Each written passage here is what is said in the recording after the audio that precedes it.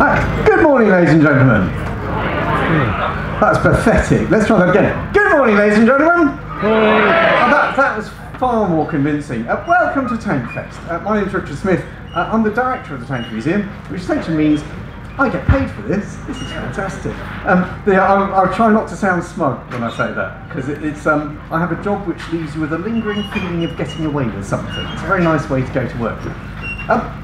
Welcome to something we're trying new for Tankfest this year. We thought that the audience coming today would be interested in a bit of a wider look at some of the bits of armoured warfare and the story of tanks and the people who serve with them, which is what we do here at the Tank Museum. So this morning we've got a series of talks for you from people who we have known for a very long time, and we think that you would be fascinated by what they have to say. And it's my absolute pleasure to introduce our first speaker this morning. Now, our first speaker is someone whose name might not be familiar to you, but some of the things he's worked on probably are. So, has everyone here heard of Harry Potter films? No, none of those. Absolutely. James Bond movies. I've seen some. The Top Gear series. There's a film called Star Wars, which some people might have heard of. The Dirty Dozen, Where Eagles Dare, Bridge Too Far, Vicar of Dibley. It's my delight to introduce today one of Britain's leading stuntmen, who is a great friend of the Tank Museum, is here with the Wheeled Foundation today, who bought our Jag Panther. Could you join me in welcoming Jim Dowdall?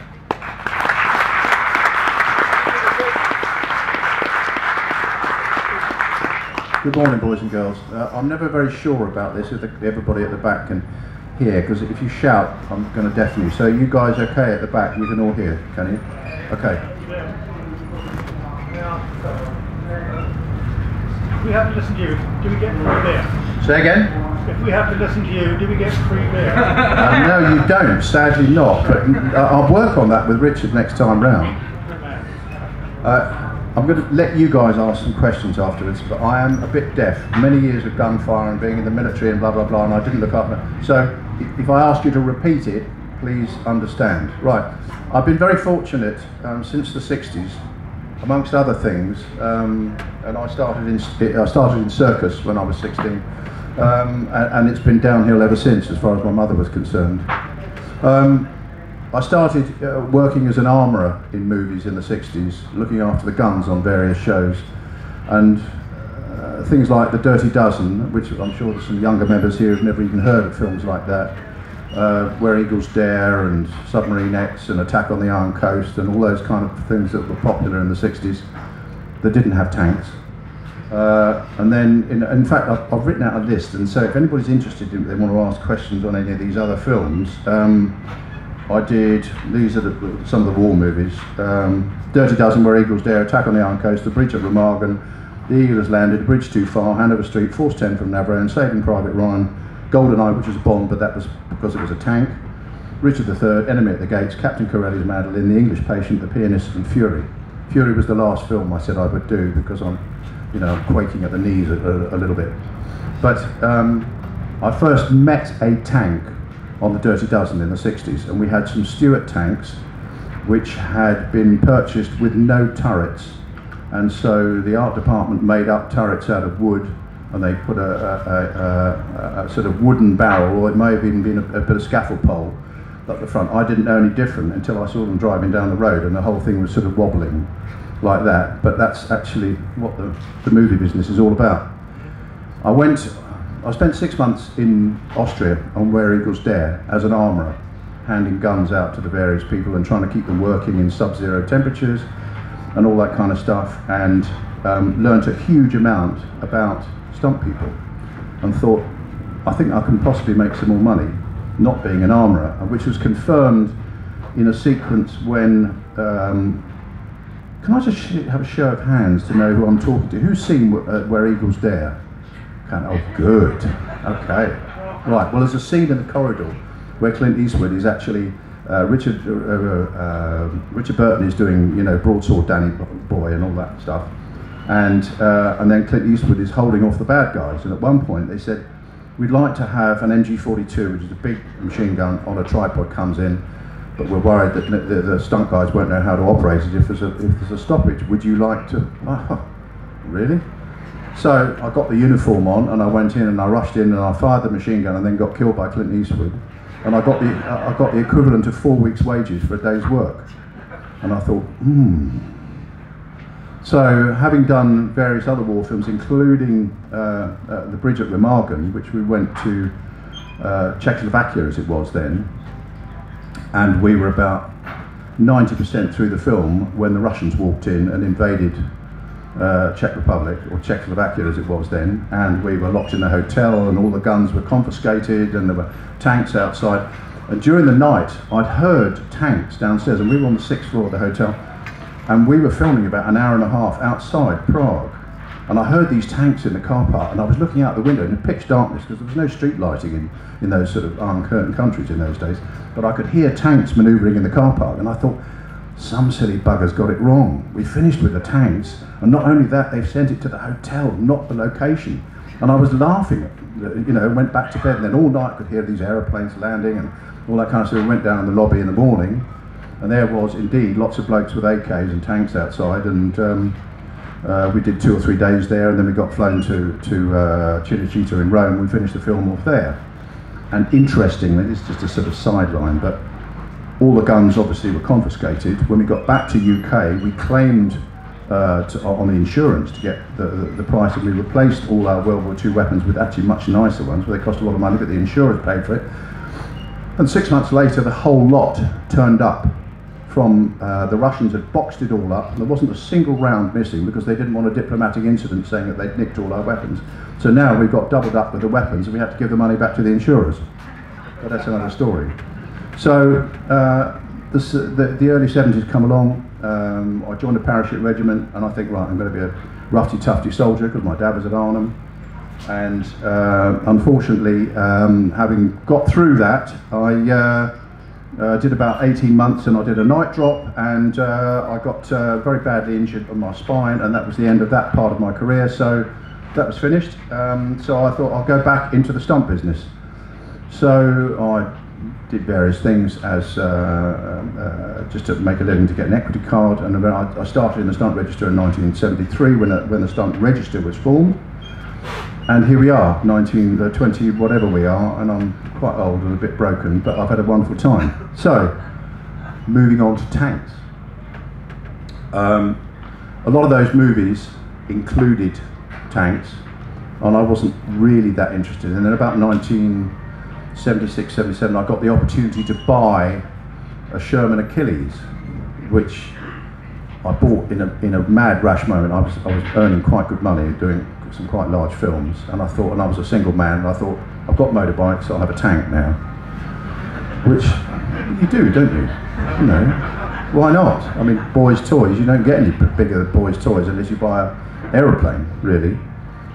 But where I lived down in Sussex, a dim view was taken when I used to drive the tank around the fields, and then I had to work out taking it to a show was actually so prohibitive, and I thought, no, I've got to get rid of that, so I bought a duck instead, amphibious duck, and I had that for 25 years, across the channel in it twice. That's another story. So I'm talking to you about tanks, and I've got to actually refer to this list and just find out what I was going to talk to you about. Right, okay. Yeah, The Eagle Has Landed. Now, that was a film. That was the best film I think I've ever worked on. It was that hot summer of '76. Some of you will remember the hot summer of '76. No, there's a few heads nodding there. It was spectacular. We went off to Finland to film, and I was playing one of the Michael Caine's paratroopers in that. And so we go off to Finland to play to do the Russian front scene, and we're there in this train, and the train has actually got some German equipment and vehicles on it, including 2 Stugs, which are German assault guns. And all I was interested in was looking at these things. They had Zundak motorbikes and all that. And every time that we were about to film, they'd say, Jim, when you're ready, and I'd go, oh yeah, look at this lovely tank, oh, fantastic. Eventually Michael Caine came out to me and he said, you're not well, are you? He said, well, what is this obsession with bits of old kit? And I said, if I have to explain, you wouldn't understand. So there again began this interest in German armour. Previously I'd only been interested in American stuff. And then I did some other odd war films, including one called Hanover Street, where I was doubling for Harrison Ford. And I'd met Harrison on the Star Wars a few years before, and we'd become quite good mates, and I was a reasonable double for him, and we were riding motorbikes. We were doing a motorbike chase there, and we were actually filming in a place called Woodstock near Oxford, which was supposed to be the German headquarters. And so we had these two huge great swastika banners outside the what was the town hall in Woodstock, and we were doing a motorbike chase all round there with machine guns on the motorbikes and blah blah blah blah blah, having a wonderful time. And it was summer, and we had told the locals that we would always finish at 9 o'clock at night, and at 20 past 9 we're still driving motorbikes around the town hall firing machine guns.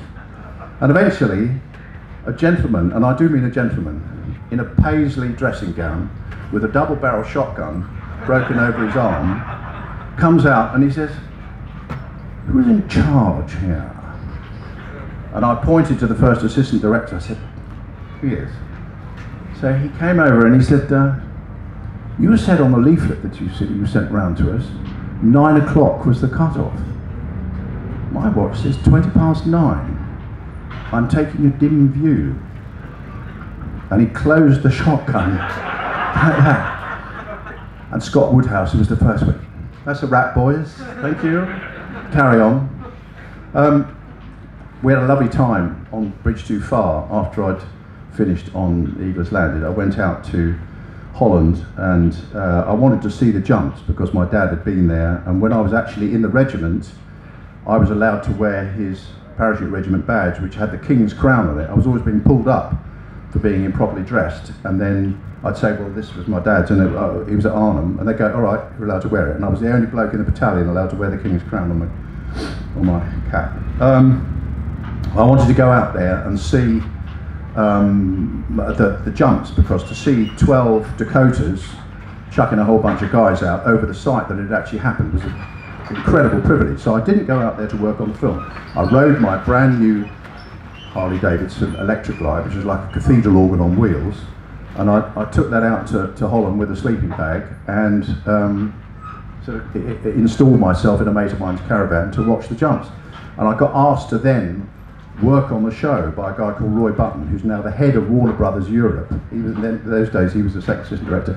And he said, will you teach the Dutch extras how to use these weapons? Because they keep on putting stones down them and then trying to fire them with a blank and all that sort of stuff, which is not the way we want them to be firing up at these poor guys coming down in parachutes.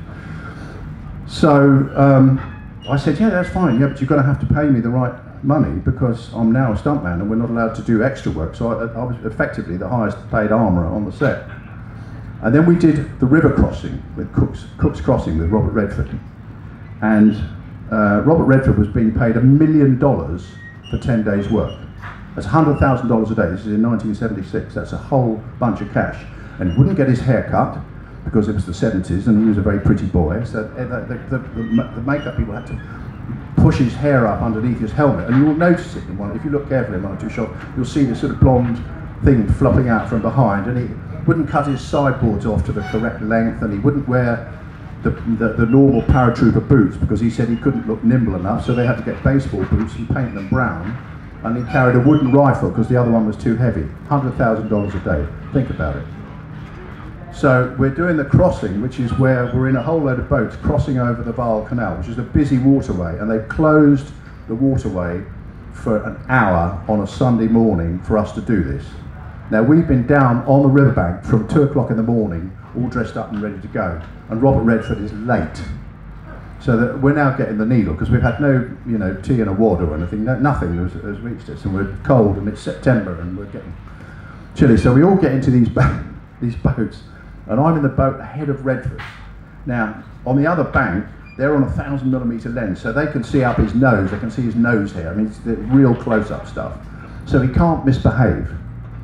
So in our boat, there's a special effects guy with a charge on the waterproof boat, and he's letting the charge out so that when it gets near Redford's boat, bang, and it looks like a shell burst landing alongside it. And I'm in the front, we've all got the needle, and I knew the guy, the special effects guy, and I said, John, just let it out a bit, let it out a bit. He said, he's getting closer. I said, get it closer, get it closer. And eventually, we got within about 3 feet of the boat. I said, now, go, bang. And the equivalent of a bathtub of water landed on Robert Redford's head. And now he's absolutely drenched. He's doing the paddle, Hail Mary, Mother of God, and he's just dripping down, and we're all sitting there laughing our nuts off. It was classic. And the current on the Vaal was so tough that they hadn't taken account of that, even though we had these little hidden outboard motors in. And we actually landed 300 yards further down from where the special effects had rigged all the bangs and everything else. But they'd been told, when we hit the bank, fire all the explosions. You know, brain dead. And they actually, as we hit the bank 300 yards down, they set all the explosions up 300 yards up there, because that's what they'd been told. So we had to go back and do the whole thing again. They had to get permission to change shut the Vaal off and blah, blah, blah, blah, blah. So that was Bridge 2 Part. It was a fascinating experience, though, to be there and see those jumps and do all that kind of stuff. I was supposed to talk about tanks, hadn't I? I did GoldenEye. GoldenEye was, I mean, really an extraordinary experience, not only because the Bonds themselves, we got together every 18 months, nearly 2 years, to do a Bond film. It was like a family. We used to teach Barbara Broccoli when she was a kid, who was the producer of the Bonds. We used to bounce her up and down on the trampoline and teach her various bits and pieces when she was a kid, and she's now the big cheese, as you know. But when GoldenEye happened, when Roger Moore had gone, Pierce Brosnan now comes in and it's his first trip as Bond. Now, I knew Pierce from the early 70s. I used to teach him unarmed combat when he was at drama school. And I used to take him out for beans on toast, you know, because he didn't have a pot to piss in those days. So now he's come back and he's the man. And so we did a sequence right at the beginning of the film when my buddy Wayne Michaels dives off the dam, which is a fantastic stunt. I mean, that was done for real. No computers, that was the real deal. And then you see Bond coming through the roof, and there's a Russian in the Kazi with his trousers around his ankle reading a paper. And Pierce went, I know who's going to be that man. So that was my seminal appearance sitting on the Kazi. And I had to do another one years later for Top Gear, when, I don't know how many of you watched Top Gear, but we did one where we had like caravans mounted on rail wheels being pulled by a car, and we had first class, second class and scum class at the back, and the scum class one had an outside toilet, okay, literally outside the back. And Jeremy said, right, you're going to be sitting on the Kazi with your trousers around your ankles. I've seen you do it before. So that's kind of my typecasting. So now we're going to do this tank chase in GoldenEye. And originally we were going to shoot it in Russia at a tank depot, and they went there on a recce, and this tank division had just come back from exercises in Mongolia. And we couldn't understand what the problem was, and then there was a new commander of the tank regiment, and the reason he was a new commander was that while they were out there on exercise, they'd lost 3 T-55 tanks, because the guys had nicked them and sold them on the black market. This is absolutely true. So we decided this was not going to happen, so we're going to make them in England. So we buy 3 T-55 tanks, which need to look like T-72s. The problem is, we're going to go and film in St. Petersburg, and they've said you cannot run steel tracks on the road in St. Petersburg. So I thought, how are we going to do this? And then I looked at a Chieftain tank trackpad, which has got rubber grousers on it. And I thought, if we're a bit clever, we might be able to do this with Chieftain track. So we bought a whole load of Chieftain track. We got the special effects guys to make up special sprockets at the back. I cut all the horns off the inside because they were too wide. They would have been rubbing on the inside of the tank. Spent a whole day doing that on both sides, and it worked. So now we've got rubber track pads, but now we've got to make the tank slide. And the track pads are brand new, they're too grippy. So I've got to spend all day driving this thing up and down the airfield, sliding it about to wear the rubber down so that we can start to slide it. And then we start putting diesel and water, we start putting fairy liquid and water until we get the right a mixture to get the tank to slide properly. Because the T-55 has got a 2-speed rear axle. So when you pull back on the left-hand tiller, what you're doing is actually reducing the gear on the left-hand side rather than just a normal track brake, which gives you a very sharp way of turning in that tank. So the combination of that, the rubber just skimming the road so that it wasn't leaving too much of a mark, and the diesel and, well, the magic formula, which I can't tell you because I'm sworn to secrecy. And we eventually got the tank to broadside here and there, and it worked out quite nicely. And then we would put Pierce in the driver's seat, so we had to cut another hatch for him to do his mean, moody and magnificent bit, whilst we were actually driving the tank using a series of videos, cameras. I had one underneath the barrel, two on the pods either side, and three little screens inside. The problem was I couldn't get a clear image of how far people were away, because it was a wide angle lens. Somebody who was 10 feet away actually looked like they were 30 feet away, which for safety point of view is not the way to go. So eventually I cut out a piece of armour out of the front of the glasses, and that armour is that thick. It took me all day, again, more and more and more acetylene. And then I could actually have a little window which we covered over with a lamp and bits of scrim and everything else. At least I could have a three-dimensional image to get to find out actually where people were. And so we trotted off to St. Petersburg, and we rolled over vehicles and we ran about there and everything else. And then we came back to the studio, and we were going to shoot the whole thing out there. This is absolutely true. When we got out there, and they were charging something like a $1.5 million facility fee for using the streets in St. Petersburg, on one of the Sundays that we were filming out there, they said to us, sorry, no more filming, we need another $1 million, another $1 million to continue. So we're all standing around at 7 o'clock in the morning scratching our asses, waiting to see what's going to happen. And the producer goes to the mayor of St. Petersburg, knocks on his door before 8 o'clock in the morning. The guy comes out in a dressing gown, and he's got a translator with him, and he says, you have no idea the publicity power of a Bond film. If you continue down this road of preventing us from filming, having paid you $1.5 million facility fee, you will be on the front page of every major newspaper around the world tomorrow. Here is $10,000 in cash. Go back in your house, make the phone call, and we expect to be filming in half an hour. And we were. And that was 1996. I don't know whether it's any better or any worse there now. Anyway, we did the film. We had a lot of fun on it. I kept on, occasionally when Pierce was driving, I'd reach across and squeeze his knee and react to that, you know, because I thought, I'm going to get you back for making me sit on the bog. And it was great, and I thought actually it was a really innovative sequence, because you always try and get something different in the Bond, and the tank chase was certainly different, and I've never seen anything like that since. And then we also did the chase on the ice on Die Another Day, where we took 3 Aston Martins and 3 Jaguars out to Iceland to do this chase on the ice. And sorry, I'm supposed to talk about tanks, aren't I? Can you ride with this just for a minute, because it's quite interesting.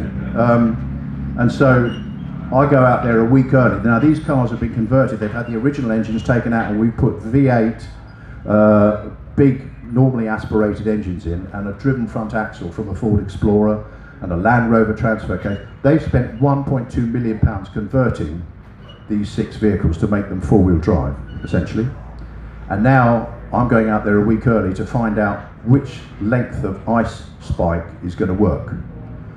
The ice spike that we had, that was probably about 2.5 inches, those of you who speak metric can convert it in your own time, I don't know. They made the car stick like shit to a blanket. No kids here. The short ones, you didn't get any adhesion. The intermediates were perfect, unless you really wanted to brake hard, in which case they wouldn't have said. Everything needed to be done by power in the car, and so you power slid and you used the gearbox to brake. And it was a fascinating experience. But when we were training out there, they had blocked off an isthmus so that the ice would get deeper and deeper and deeper, and we needed 42 centimetres of ice before they would let the film unit on. But they didn't. The same rules didn't apply to us. We were in survival suits, and the cars had a sort of inflation device that if they did go through the ice, this thing would inflate on contact with water, but the car would be like that. So Muggins would have had to waited and then got out of the car once it was filled with water, and then try to get up through the hole in the ice. I had this feeling they didn't really care that much about us. They're much more worried about the car. And I've got film at home of us testing this thing, and as we're driving down, you can see the ice actually moving behind the vehicle. It was really quite, afterwards, where we looked at it, I thought, it must be mad. Anyway, we did the film out there. We filmed for nearly 2 weeks. Every day the sun shone, every night it froze incredibly hard. And a local said, I've lived, he was 70, he said, I've lived here all my life. He said, I've never seen weather like this. You know, God obviously loves James Bond. Because the day we finished, the ice started to melt. And we were going to film the whole day, and by midday, the safety people said, sorry, it's melting at too much of a rate, you've got to go. But we got everything we needed. It was just pure luck that happened. So I did a couple of other war movies and things, and I did Richard III, which has a big sequence, and we used the T-55s that we'd used on GoldenEye. So again, I was driving that tank through a wall and various things, and having fun with tanks, but not, you're not allowed to say that. And then we did Private Ryan. Now, Private Ryan really was it was an experience, because those of us who are interested, I mean, really sadly interested in World War II, and I mean, battlefield visiting and models, and I've got a Jeep and a Duck and a tank and motorbikes, and oh dear, it's really sad. For us, war movies have always got massive holes in them in terms of accuracy. And when we got together to do Private Ryan, we had people in the costume department who were collectors. We had webbing wranglers. We had people who knew exactly how it should have been for that month of the war. And believe me, costumes and things changed very much so in World War II. The campaigns, and whether you're in the desert and everything. And previously, costume people just said, oh, you put a German uniform, you put some rifle pouches on them, you give them a gun, and away they go. Not on that film. And they went to huge amount of trouble, like the combat vests that they had, that we had made in Italy, and then we would literally wrap a rope around them and drag them around the field behind a Jeep for 10 minutes to wear them down and all that kind of stuff. And those combat vests, the airborne ones, have a little pocket up here in case you get stuck up in a tree and you can't actually reach your knife down here on your boot. You can actually access this little pocket in your just under the collar and get this knife out so that you can cut yourself free. Now, who's going to know about that? But they put the pocket in, and they managed to find a few of those knives, and they put them in the lead actors' ones just so that they could feel the part. That was real attention to detail. That really was absolutely fantastic. So we get to the scene in Rommel, which is the battle at the end, and I'm going to be driving the half track when Private Ryan, we first meet him, and he bazookas the half track. Now, when a special effects man says to you, there might be a bit of a bang, because they always say to you, no, it's a little squib and your head's ringing up. He said, well, there might be a bit of a bang. You think, okay, you'll take this one seriously. So now, I put wax in my ears, covers over there, I've wrapped a towel around myself, and then I found the biggest helmet, and I wedged the helmet on, and I'm thinking, here it comes. I cannot explain to you when that explosion went off. My ears were absolutely ringing. It was like being in a dustbin and having 6 people hitting it with a baseball bat on the outside. It really was a serious bang. So that was, that. And then we go into the village of Rommel, and the next sequence is, let me think which way around we did it. Yes. Okay, so we had a Marder, which is a German self-propelled gun, and the shot is, who hasn't seen Private Ryan? Look at that's great. I've never. Oh, one person. Yeah, you're not on my next movie. It's people like you that keep people like me out of work. Please go and see it.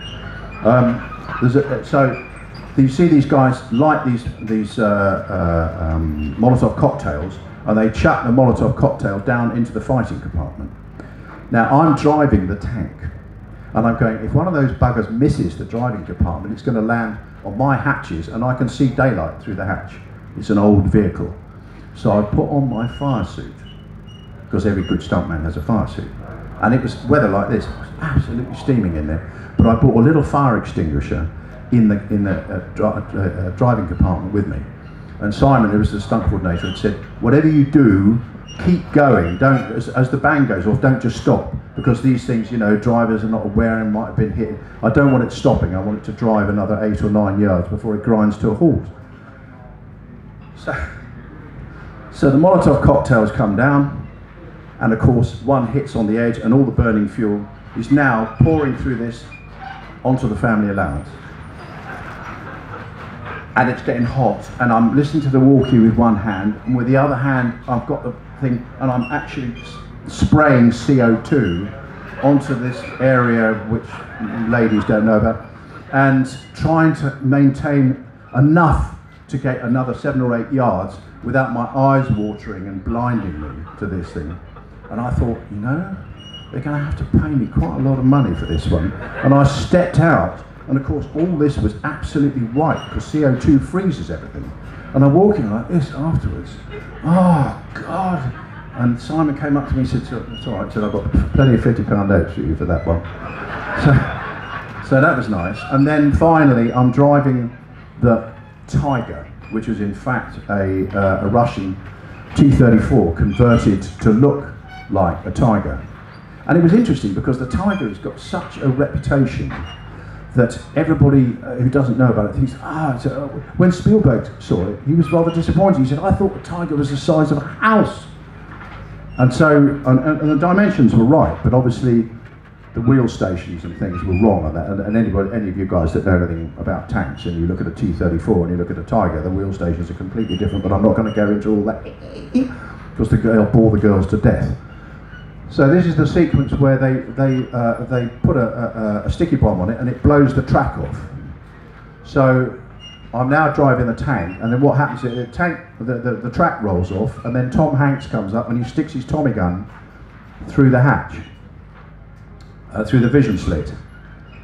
And I thought, now, a 45 caliber Thompson submachine gun coming through about 3 inches from my ear, I'm going to be in trouble again.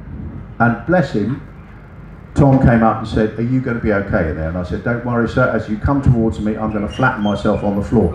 Bearing in mind that this tank was so knackered, it was awash in oil on the floor, and you had to change gear with a 5-pound club hammer because it was so knackered. But I didn't have to change gear for that sequence. But bless him, he stuck the Tommy gun through and I was on the floor, but my God, I was deaf afterwards. But again, you can always rub the embrocation on with a £50 note afterwards. So we did that. I'm just allowing a little bit of time. I was going to tell you about Fury, but we've only got 10 minutes left. Is that right, Richard? Keep going. You sure? Top man, Richard. Top man. I'll pay him later.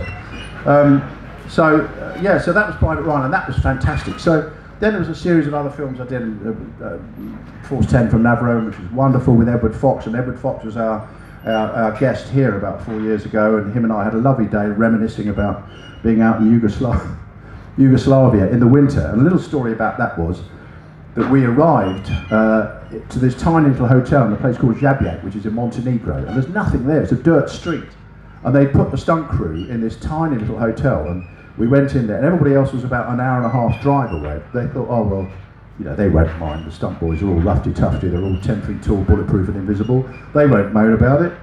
So we go into this place, there's virtually no heating, and I go up to my room, and it's a cell. It's not a room, it's a cell, okay? It's about 9 foot by about 5-6 feet. There's an army cot in the corner with a table with 3 legs, because the left one's bust and it's wedged into the corner to stop it falling over, and a window like that where you've got to stand on the chair, which you have to put your suitcase on in order to open the window if you wanted to, but it says it's about -4 or 5 at night, don't go there. So we all come down to the lobby, and everybody's slightly shocked at we're going to have to spend 5 weeks in this place. And the stills man was a lovely old guy called Laurie Ridley, who was in his 50s there, and that to us is a really old man. But he was small and dumpy, and he had a proper room. But he comes down and he says to this guy, you the manager. I mean, the manager didn't speak a word of English, so he's literally got him like this and said, right, upstairs. So we troop up after him, goes into the room. Now there's about 8 or 9 of us now saying, what's going on here? Laurie pulls the mattress back, and there's a dead rat that's stuck to the mattress springs. And it's obviously been feeding on the mattress when somebody sat on the bed and squashed it, right? God knows how long that thing's been there, but it's dried. So Laurie stands back and goes, with an inquiring question mark above his head. The guy looks at this, he peels the dead rat off the springs, he goes over to the, Laurie had a French window on the balcony, puts the mattress back and goes, I swear to you, absolutely, if you had a bath, there was a plastic washing up bowl in the other corner of the bath. There was only enough hot water for one bath a night, so you had to have departmental bath nights, and we draw lots about who was going to go in first and who was going to go in last. And when you wanted to empty the bath, you had to drag this bowl across, pull the plug out, fill it up, and then drag it across the other side of the room and tip it down the thing. This was filmmaking. This was luxury filmmaking. So Robert Shaw and all the other ones were all miles away having a lovely time, and we did 5 weeks under those sort of circumstances. Very interesting. Fury. I'll talk about Fury a little bit because it was a fascinating experience, because again the director David Ayer is a collector. He collects a lot of uniforms and things, and his assistant, who was also in charge of the costume department, is also a mad collector. In fact, his website is Camo Man, or his email is Camo Man. I mean, they're all serious collectors, so they wanted to do it right. So when we got hold of the tanks and we were dressing the tanks, and bear in mind the Sherman had 2 or 3, well at least 3, I think 4 different engine configurations, and we had the lot on that film, including Fury, which comes here from the museum. And so the work in keeping those vehicles running was really, really tricky, particularly the ones that have got the radial engine. Now, for those of anybody who doesn't understand about how a radial engine, those radial engines are normally fitted in aircraft, which are designed to run at top speed for hours and hours at a time. If you keep switching them on and switching them off, as we were in a film set, the cylinders at the bottom tend to fill up with oil, and then if they don't clear, you have to actually change the spark plugs, and to actually access the spark plugs, you have to lower somebody in by their feet upside down so they can access the 18mm spark plugs. So you're a bit like a one-arm paper hanger when you're trying to put all this together. And so we'd train them. I'd worked with the boys quite a lot, with Brad Pitt and those strange actors, in terms of being able to access and get inside and outside the tank rapidly. And I spent literally probably a morning with them doing that, and it actually reminded me of teaching Jude Law and Ed Harris how to shoot rifles on Enemy at the Gates, which I'm just going to pass back to Enemy at the Gates, because we did have tanks on Enemy at the Gates, so, right? And I wanted to, again, because Stalingrad is a fascinating, sorry, my phone keys, I should have switched that off, but I don't know how to switch it off now. Go away. Because Stalingrad is a fascinating campaign, and it's a true story. It's a story about 2 snipers in the ruins of Stalingrad hunting one another. And the director, Jean-Jacques Arnaud, who became known as Jean-Jacques I Know, because he said he knew about everything, and he knew absolutely bugger all, actually.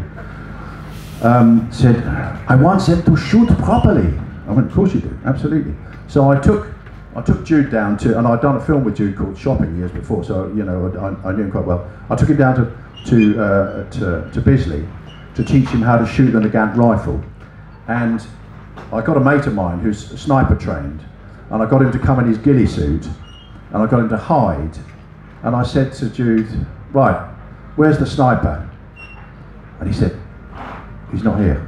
I said, it is. Oh, well that's him over there, that bush, you know. Closer. And eventually, and I promise you, my man was sitting probably 25 feet away, and I said, up you go. And he stood up, and Jude went, okay, I take your point. I said, yeah, it's about camouflage and concealment. You don't stand in the middle and start shooting a rifle. You hide yourself and you look after that scope sight of yours. And I made him walk around with it, cradled across his arm, so that the sight could, and if anybody came near him, I said, you go sideways and you put your hand out or do whatever it wants, but you don't let anybody near that sight. And then I gave him a dummy one to take back to the hotel at night to practice crawling with it. And we got a call from the hotel saying one of the chambermaids was slightly upset because she come into this room and it was very dim lighting and there was a man crawling across the floor with a rifle in his pyjamas. So when we got to Germany, I said, right, I need to do this with Ed Harris, who plays the German sniper. So I took him on the range outside Berlin. And again, it's cold. It's really, really cold. It's like -3, -4. We're out near Potsdam. And I gave him 80 rounds of live ammunition, you know, because that rifle kicks. And I said, whatever you do, don't get near the sight. On the 79th round, he was tired, it was cold, but I was determined to do the 80 rounds with him so that he could actually appreciate what the loading cycle was and to absolutely instinctively fire the round and then get another round in the breech, because an empty rifle is no good to you. So he was doing really well, but on the 79th round he got close to it, it came back and bit him, and he had to have 3 stitches in there. And if you look closely at the beginning of the film, you'll notice however much the makeup is there, you can still see that little cut there. I had 200 Russian extras that I had to kind of somehow get used to the Mosin Nagant rifle, which is a powerful piece of kit, even though only 1 in 5 had a rifle, because at that time they didn't have enough rifles to go around. They would give 1 in 5 and 1 in 3 guys a rifle, and when the guy got killed, the next guy would pick the rifle up and continue the charge. And we tried to reproduce that as much as we could, but I said you need to be aware of the power of the blank round. So the first morning, and bear in mind that these are Russian extras who live in Berlin. There's a big Russian population there, and in the morning they would arrive, and a lot of them had been on the vodka. A lot of them that came to the casting session on a Saturday were so pissed they didn't realise they got the job. People were ringing them on Monday and say, "You'll be in tomorrow for a fitting," and they go, "What are you talking about?" I mean, they were seriously. So I've got 200 of these guys in various states. So what I used to do was to get a melon and put it on the top of a post and put the muzzle of the Nagant up to it, and literally it would vaporise the melon. And that's something that actually does get people's attention.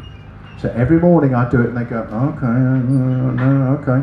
Because to have 200 guys running across with explosions going off, with rifles firing blanks, I was seriously worried about that, and touch wood, we got away with it, but it was just getting away with it. But we did have tanks. We did have tanks on that. Now, look, I'm going to let you guys, if you guys have got questions, apart from the free beer, has anybody got questions? Sir?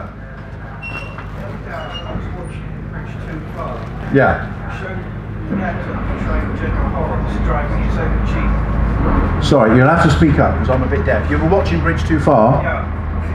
General Horror. Yes. Driving his own Jeep. Driving his own Jeep, yeah. Yeah, the gentleman's just saying on Bridge Too Far, we saw General Horrocks driving his own Jeep about, and in fact he would have had a driver. That is that beautiful thing called cinematic license, which you know, belies any historical accuracy in most war films, which I hope we didn't do in Private Ryan. But sadly, there were a huge number of mistakes. And you know, when I look at some of the films that I've done, which I've lent, I did a thing called The English Patient, and we had. In fact, I'll tell you a funny story about The English Patient. It's quite interesting. Has anybody not seen The English Patient? Same hands at the back there. Look, you're really terrible. Anyway, okay. So there's a scene in the desert where they're driving these Model A Fords across the desert, and Ray Fiennes is looking at this kid who's on the roof, because I think he's a bit sort of limp-wristed in it, and this kid looks over, and anyway, the net is that the Model A Ford rolls down the sand dune. So I was working out how on earth are we going to get a Model A Ford to actually roll in sand, because its natural inclination is to go over like that, plonk, it's going to stick. And the director was adamant it had to roll down to the bottom of the dune. So we were filming in Cinecittà Studios in Rome, and they were doing a film called Daylight Next Door with Sylvester Stallone, you know. And some mates of mine, stunt engineers, were working on it, and I went round to them and I said, how am I going to get this Model A Ford to turn around? And this pair, I've known them for like 30 years. They always work together, very, very clever guys. And they looked at me and they both chorused and they said, peanut. I went, yeah, fine. But how am I going to get the car? And they said, peanut. Now, those of a certain generation who will remember that you used to be able to buy a little plastic cylinder with a ball bearing in it. And if you put it on a table and tipped it like that, it would go ka-clonk, ka-clonk, ka-clonk, ka-clonk, all the way down. And it was known as a mechanical peanut to some of us. So I said, you serious? And he said, yeah. So they built me a cage in the back of the Model A Ford, and then they put an equivalent, if you imagine a slice of a Swiss roll, which was made of lead, which weighed just over 1/4 of a ton, inside that cage with a release mechanism. So that when the Model A went over on the dune, it rolled across to the other side, and the impact of it hitting flipped over. So all the way down the dune it's going clonk, clonk, and the sound man's going, oh, that's dreadful. I'm going, did you get the thing to roll down the thing? Yeah, what are you worried about the sound for Christ's sake? Anyway, it worked beautifully, and I went back to those guys and I took them out for a very expensive dinner after, when we came back from Tunisia. And it was I was so pleased, just one of those things, pure luck. If the guys hadn't been there, I'd have been scuppered. I don't know what we'd have done. One more question, Jim. Yes, oh, one more question. Yes, sir. How many times have you shot yourself on film? How many times have I Shot yourself on film. got myself on film? Shot yourself. I can't, I'm sorry. Shot yourself. Shot myself. Oh my God. Shot myself. Well, I shot myself once on The Eagle Has Landed, where I was playing one of Michael Caine's paratroopers, and we're in the watermill, and there are Americans running around and things, and I come out of the watermill and I fire my Sten gun at this Jeep that goes past, and then they said, well, you're going to be driving the Jeep when we drive it into the pond. So I switched uniforms and got into the Jeep and drove the Jeep into the pond, so technically I shot myself.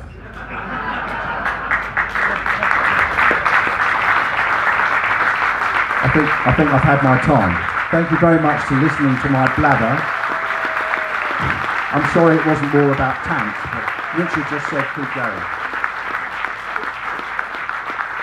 Thank you, I could listen to Jim all day. Please join me one more time in thanking our speaker this morning, Mr. Jim Dowdall.